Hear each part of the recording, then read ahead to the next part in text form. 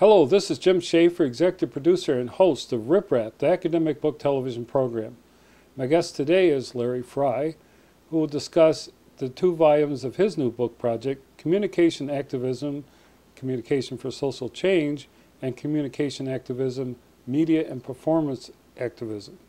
Welcome to Riprap. Thank you, Jim. I was especially pleased to have the opportunity to talk about your fantastic book project on communication and activism scholarship with you today. I must also say that I hardly agree with Lee Arts when he said this 2-volume set gathers an astounding collection of scholarship on this topic, and that the assemblage of a diverse array of activist scholars and scholarly activists is almost too much for one review.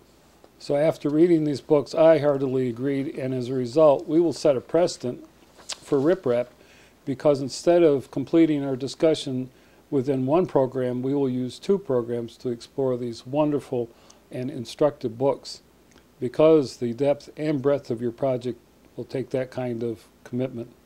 I hope that our viewers will make a special effort to watch both programs, because I'm convinced the substance of this experience will be well worth the effort. Thank you, Jim. That's very kind of you. Before we begin our discussion of your book project on communication activism, I think we're obliged to point out that you've just participated in what was called a Circle of Dialogue on Engaged Scholarship at Wayne State University in Detroit. I believe the focus of that dialogue was taking activism and social justice seriously in our work. Perhaps you'd like to comment on how that experience unfolded. Yeah, it was actually a wonderful 3 days. It's part of a larger program that Wayne State University is doing on having doctoral honor seminars during the summer, and this is their 3rd one. So they invited me to come in and work with graduate students from all around the country, including one from Finland who came in, about 15 of them. And so for about 3 days we really focused on this issue of communication activism. And as part of that, we did this community dialogue program where they asked community members to come in and to comment on what communication activism meant to them. I started off with about a 20-minute talk about that, and then we used what was called the Samoan group technique. I know, that was so fascinating. Where people would be able to, there was a core group of us in the middle, and then any community member could come up into the circle. There were empty chairs, and they could sit down and ask any question they wanted to. And we really went for about, we were supposed to go about an hour, hour and 15. We went about 2 hours and a half. So they just, and it really was a wonderful technique for getting lots of ideas onto the table. And so we had people who represented the administration, people who represented nonprofit organizations, people who represented other community members out there. And it was a wonderful experience in terms of talking about particularly what could Wayne State do, since it's right down there in the city. And as you know, there's a lot of needs in Detroit for community action. And so we started to get into the actual sort of policies of what could students do, what groups could they work with. So it wasn't just all sort of talk. There was some action items that came out of it too. Well, and you had mentioned earlier to me that you met people like Grace Boggs and got the tour. And I did. That was a wonderful experience. I just read Grace Boggs's autobiography this past week, and a woman named Shay Howell, who's a communication scholar. She's chair of the communication department at Oakland University.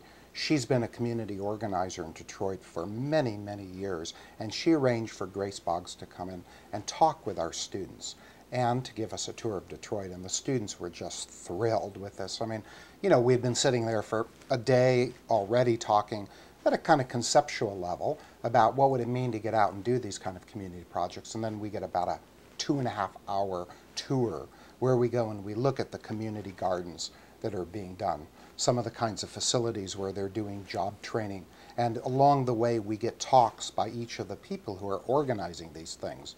And these are folks who, you know a lot about activism, both at the pragmatic level and at the conceptual level. So the students were ready to get out there right after that, and Grace, I think she's 92 years old right now, she is just so alive and so full of energy and so committed to what she's doing in Detroit. It's just, she really serves as a role model for so many individuals. Well, and that's what I found fascinating with the book also, is that you have this dialogue that it's importance for people to be talking and talking seriously about the issues in front of them, as well as this commitment to the doing part of it. Yeah, I mean, I think one of the difficulties with any kind of community-based work is that, especially this kind of activism that we're talking about, is that people are relatively isolated who are doing it. I mean, sometimes, and as you well know, academia can be a pretty lonely place. You know, you sort of go and do your work by yourself, then you're in the office by yourself, and you're spending a lot of time, and because of that, you don't always network with people. And so one of the things we're trying to do is to actually get a network. A number of us have just started a social justice support group for those who are doing this kind of work, and they'll send us manuscripts and we'll respond to it. We'll try to get them in touch with whoever can help them. And so a lot of what came out of the sessions this week were networking with individuals and providing resources to folks to do this work. But I thought what was also fascinating to me is this careful attention to not only an awareness of, but a study of the dynamics of substantive social change. Yeah, I'm a scholar. I mean, I bill myself as a scholar first and foremost. If I am an activist, it's a scholar activist. If I wanted to be an activist in the sense of a full-time situation, then I would go and do that. And I would join community groups and I would run not-for-profit organizations. But I'm somebody who loves to study the process. The beauty of this, of course, is that the study is also action. That is, we're all participating from an activist perspective. So it's not like we're studying it from a hands-off position where we observe the other, but we try to immerse ourselves in the community work, try to engage it, do engage scholarship, and then try to reflect on that and try to talk about it and try to feature it in these kinds of venues, these kind of book projects. So how did you evolve to this particular position? Oh, that's a tough one. I would say that a lot of things have influenced me. I moved around when I was young quite a bit. My family's moved around 20 times. We've lived overseas, and I've lived in London and Geneva and Rome, a number of other cities, and I think I saw a lot of different ways to live a life. And then when I came back to the States, I was very politically aware. So that was during the Vietnam War, and so I think that the whole notion of political scholarship was built into me early on, especially in terms of seeing the United States from afar and then coming back to it and trying to change things like the war at that particular time. After that, when I went to school, of course, that's kind of beaten out of you a little bit. They don't give you a lot of training in that at the time that I went to graduate school. And I think I fell into a sort of a study, I approached it at that time, of a residential facility for people with AIDS in Chicago that's called Bonaventure House. And I did a book called The Fragile Community, Living Together with AIDS, and a whole bunch of other projects. And what that project really did for me was to sort of get me back into the political awareness and to say that, look, research can be meaningful, both for the individuals that you're privileged to work with, and also in terms of perhaps doing some systemic change. In that particular case, those individuals were very marginalized because of the stigma of AIDS. And so I tried to bring some resources to bear to examine that situation, try to confront it, try to do things. I was a volunteer there for about 7 years. And so, and then as I was doing that, I started to articulate a social justice perspective that talked about how could, in my case, communication researchers bring their resources to bear to make a difference with those who are most marginalized, those who are most shut out of the American dream. And the result of that now is the communication activism work. Well, it's clear that you're talking about an activism that just isn't a matter of awareness, like you're saying, but it's something where you really do get into the specific issues and try to work for change. Yeah, you're absolutely right. I mean, I think, you know, lots of people divide the pie, in a sense, in scholarship. You know, so folks will talk about quantitative versus qualitative. They'll talk about theoretical versus applied. You know, I'm not a big divider in that way, but if I had to divide the pie, I would divide it in a way of talking about there are some people who, and they do a very good job, they describe, they interpret, they critique, you know, they might even make some recommendations for suggestions. And I would say that they take a relatively observer role, and that's a pretty traditional academic approach, as you well know. And then on the other side of that divide are those who want to intervene, those who want to get into the river, in a sense, maybe build a dam, maybe change the flow of the river, of course working collaboratively with the people and animals that live in the river to keep the metaphor going there. And I fall on that side. Of course, there are different ways to intervene. And so the divide becomes, sure, you could intervene on behalf of IBM and help the managers make more money. That would be one type of intervention work and action-oriented. Or you could bring your resources to bear. And by resources, I'm saying, look, I'm grounded in theories and methods and pedagogies, other practices. And you can bring all of those to bear to maybe do something with those who are most marginalized, those who are most shut out again. And so that's the kind of divide that I would set up. And you're right, it is action-based, but it's action-based for social justice. And that's a really important part of it. Well, and there was another thing I noticed, that you have quite a bit to say about the origins of communication scholarship as being sort of the appendium of the corporate world, and justifying ththings and saying, well, this is how we ought to do it, and and that's not exactly what you're interested in. Well, yeah, I mean, I'm a Big Ten person, and growing up in the academy, I guess there was a time when I didn't really understand and challenge the sort of structures that were there. But in my own discipline, for example, there is a very healthy study of organizational communication. And there's one journal in that side of the coin in my discipline, and it's called Management Communication Quarterly. It's not called Worker Communication Quarterly. Could be called that. And so, there has been a sort of managerial bias, and lots of communication scholars have tried to help those kinds of organizations to increase their bottom line. And, I'm not saying that they ought not to do that. We ought to choose what we're going to do. On the other hand, you ought to be able to own your choices.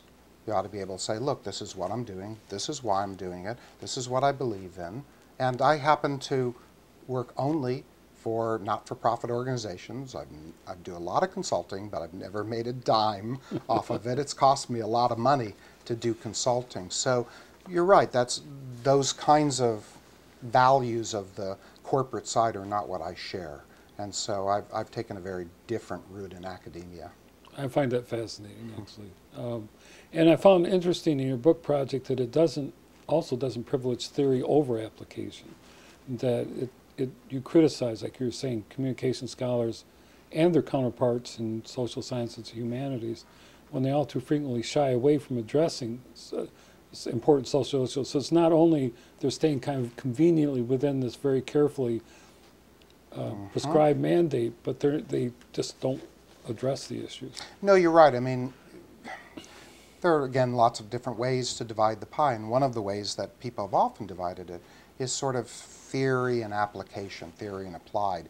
If you take the root of the word theory, it comes from the Greek theoria, and what that means is to be a spectator, to look at things. So from that kind of perspective, a kind of theoretical perspective, you're supposed to be sort of standoffish, not influence the things that happen.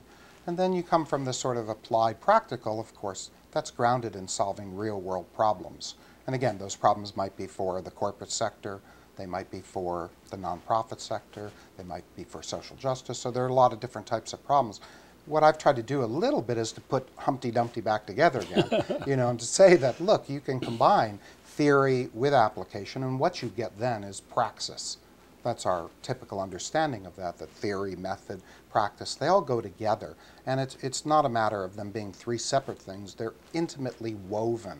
And one of the things I'm proud of in my work and the books that I do, especially these kinds of books, is that we do privilege theory. But that's what scholars do. They provide explanations about the world. And so one of the things we asked all of the scholars to do in these books was to not just tell us, like, what are the practical things you did, the steps 1, 2, 3, 4.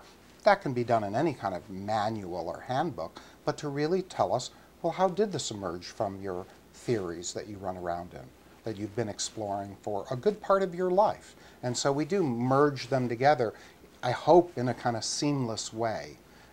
Whether we do or not, we'll let the readers decide on that. Oh, I thought you did an excellent job with that. But that brought up the thing, too, of how it's situated historically and how, the scholarship has grown, both as a study of rhetoric and communication and the process of communication. But also, you noted in the book about how this activist version grew out of the 1968 New Orleans Conference on Research and Instructional Development. So there's both the long-term development, and then there's been this different edge that's come up. Yeah, my discipline is an odd discipline of communication. It traces its roots back to Aristotle and all sorts of other folks, but the formal discipline comes about around 1916, 1918, comes out of English, breaks off. But it was always a practical discipline. That's what we call it, in the sense that it was concerned with helping people to solve problems. In those days, they were the problems that John Dewey was talking about, of doing better decision-making, group decision-making, to promote democratic discourse, or helping people to be better speakers. And what happened was that for a while, that went on quite a while, and then for whatever reasons, we started to try to emulate all of those other social sciences that had emulated physics and chemistry. And the U.S. government, of course, was not funding applied research. They shifted in terms of doing this sort of basic laboratory experiments.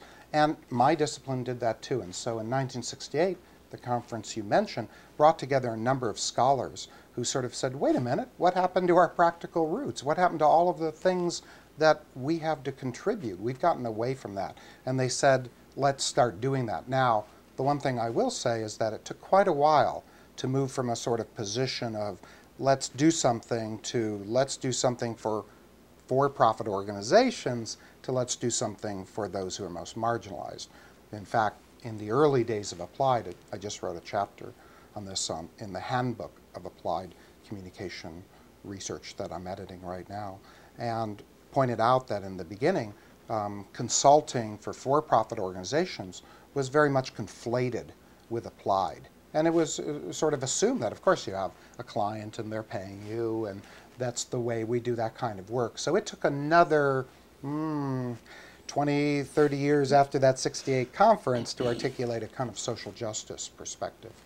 And that's a very difficult position to pursue because there isn't the support, I mean, you know, in terms of corporate. Absolutely. I mean, I think there are those in the academy, for example, who would say, you know, look, Stanley Fish makes this argument in an op-ed piece that he wrote in the New York Times. He said, look, your job is not to save the world. You're an academic. Your job is to interpret the world, not to change the world.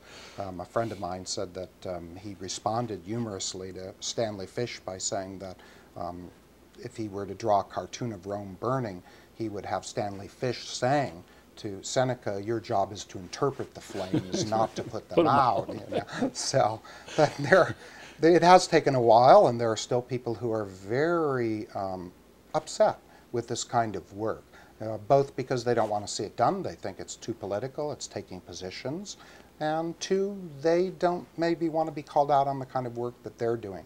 That, you know, it's always been assumed, well, of course the corporate world is fine. You know, nobody gets upset when we teach public relations, okay? When we teach corporate communication, everybody goes, but of course we're teaching their business communication. And then you start to say, well, social justice and communication. And people go, oh, you're being ideological. You're being political. Really? You're not being political and ideological when you support businesses? Again, I want to be a Big Tent person, but you're right in the sense that there hasn't been the kind of cohort, the kind of support for doing the social justice work. Well, I think it's easy for the discourse to become really deficient if not all the voices are heard. You know, that absolutely. If we start skewing over to what's just the vested interest for the big corporations in government and leave out the rest, then it's an unbalanced situation. You're right. I mean, there are so many voices in the mix that need to be heard. And, you know, fortunately, I think that there are a lot of confluences that have led to sort of an activist approach. And certainly those who have been critical theorists have contributed, and you've had many on your show that, you know, critique the world, that do a great job of pointing out where power lies, what are some of the values that we privilege. And so the next step is that sort of intervention step. It's one thing to critique. It's another to get involved and do something about it. Grace Boggs said this week, there's a difference between rebellion and revolution. And I think that's a good way to put that. You know, right. It's easy to rebel and say, I don't like this, I don't like that. You know, somebody should do this, somebody should do that, and then really a kind of revolution in the sense of getting your hands dirty, should we say. That's the metaphor, of course. It might be getting your hands clean in a way. Right. One of the things that's fascinating with projects of this type is how you gather your authors together, the participants. And I also was fascinated how you did it, because there's quite a diverse group, as you said earlier. Yeah, I've done a number of edited books. I think I've done about 10 of them. And one of the ways I approach that is through open calls. And I put that out over various listservs, certainly in my discipline, but in other disciplines. And what I found in this particular project, normally I know the people who are doing work, so in the Handbook of Applied, I know who's doing the applied. This time I got so many different proposals from folks, and I didn't know a lot of them. And they did come from all sorts of different places, from teaching institutions, from Research One institutions, graduate students, and it was an eclectic mix. The publisher's so happy we're now doing a third volume, and I just put out the call, and we got 85 proposals where we could only use 9. When I edited a special issue of Journal of Applied Communication Research on social justice, we got about 15. That was about 10 years ago. So I think there are a lot of people doing this work. A lot of them don't necessarily write it up, and they didn't have opportunities. The journals had shut them out. They weren't really receptive to that kind of work. And so I think there were a lot of people who said, wow, I'll take this opportunity to do something and to write a proposal, write a chapter. And originally it was just to be a 1-volume book. Right. And we got so many So much proposals. for that. Right, so much for that. Right, I could probably, and in fact, the publisher said, could we do a journal? And we're talking about that potentially.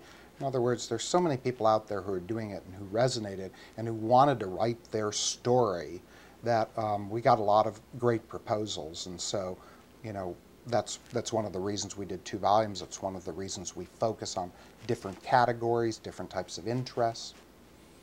But I was also fascinated with instructions you gave to those who joined this project. Not only were you asking for a thorough explanation of the specific situation, problem, issue, and activities, but then you wanted to take further. You wanted to have them situate that analysis within relevant theory, research, and practice, and even go beyond that. And this is what I thought was fascinating. Reflect on the dialectical tensions and paradoxes. You really are, you know, laying this out in a very interesting way. Yeah, I mean, I think that one of, you know, what we didn't want was these just to be stories of, oh, on Tuesday I did this, and on Wednesday, and to sort of say, look at the great work we did, and look at the changes we made, and, you know, and there are plenty of sort of stories that are written like that, and some of them are really inspiring, of course. And so what I was asking people to do is, look, you know, this is a scholarly book. This is who's going to be reading it primarily. You know, hopefully some activists will read it. Hopefully the general public will take a look at it. But you're really talking to other scholars. So one, give me the theories that either were grounded into this project from the beginning or that make sense after you've done it. Tell me in detail the kinds of methods used. Let me hear, what did you do? How did you collect the text? How many people did you interview? How many hours did you spend in the field? But then, as you say, you know, what are the kinds of tensions that you experienced? I mean, so often these kinds of stories, like I just said, are written from the perspective of, oh, and then we triumph, and, you know, we all hold hands, and it was great. And I said, no, I come from a dialectical perspective, which says, essentially, that rather than thinking of life as a feather bed where we all lie down, it's a lot more like a tightrope. And you're navigating all of these things. And just as one thing you're navigating is the scholar and the activist. You know, these don't always go together. Scholars write at a pretty slow pace. Activists need it yesterday. And so we ask people to examine what are those tensions, you know, or what's the tension between being a consultant and being an activist. And to not say you have to choose one or the other, but give us a complex read on that. And that really came out of the work I did at the residential facility with people with AIDS, where I saw people struggling every day with life and death and sort of negotiating those tensions. And so we asked them to deal with that, to give us the lessons learned. We tried to make them very rich in that regard. Well, and that made the depth, you know, like I was saying earlier, where this had to be a 2-program session for us because there's this extraordinary depth that came out. And coming off that, what are some of the theorists that you base your work on? I do primarily come out of a dialectical perspective. Bakhtin is certainly somebody who's influenced my work a lot. Barbara Montgomery in communication, and they do talk about this kind of tension model that people draw on and try to navigate as they move through. So I would say that the dialectical perspective in particular, but the types of theories in the book, because it is an edited book, and I forget how many chapters we have, but 22 or 23, range everywhere from social scientific theories of persuasion, sort of the typical quantitative approaches of fear appeals, to much more interpretive kinds of theories, to very critical Marxist types of theories. So they span the gamut in terms of what people are relying on. And one of the things I think that shows is that you can approach this work from virtually any theoretical perspective. I mean, some of these folks are from rhetoric, and so they rely on rhetorical theories. They might rely on Aristotle, Plato, Quintilian, contemporary Burke, Kenneth Burke, for example. So, and they talk about those. Other people are going to be coming from a very different type of perspective, a much more quantitative perspective, and they're going to rely on health campaign literatures, on effects theory, media effects theory, and so there's a big tent there in terms of what people could draw on. Same is true on the methods, by the way. Again, we often there's big debates in academia, as you know, between the quantoids and the qualitative folks, and that doesn't resonate here. We have all of them represented, or a lot, in terms of rhetorical methods, qualitative methods, quantitative methods, and what we find is, whatever works is really the answer there. One of the questions I had as I reflected on this is, how was it as you worked with them through the book process? Because you had this very stringent requirements. Yeah. I don't mean restrictive, but just thorough preparation. So it seemed to me that maybe the activists need a little pumping up on the theory, and maybe the theorists need, or what? You're absolutely right. I mean, one of the difficulties in these kinds of chapters is each of them could almost be a book. So, I mean, a lot of these are long-term projects. I mean, right. 6-7-year types of projects with many different angles on it. And so we said, hey, we can't give you a book, but we can give you 25, 30 pages. So let's hone it down. And some of these did come in at 60, 70 pages. In some cases, the theoreticians gave us a lot of that kind of background and not enough of the pragmatics. And we would say, look, we need to hear a lot more about this. And then the reverse is that there are a lot of folks who are activists, and that's what they're used to doing. And now they're all scholars, don't get me wrong. They've done research before, but they're not used to writing about this. Their scholarship often is pretty traditional. And so we said to them, you've got to ground it in the theory. And what I will say to you is that I am a heavy-handed editor. Well, I think that we'll end this part of the program. Sure. As far as the foundational framework for your 2-volume work, and then the next program will be on the specific volumes. Great. So thank you for being on Riprap. Thank you, Jim.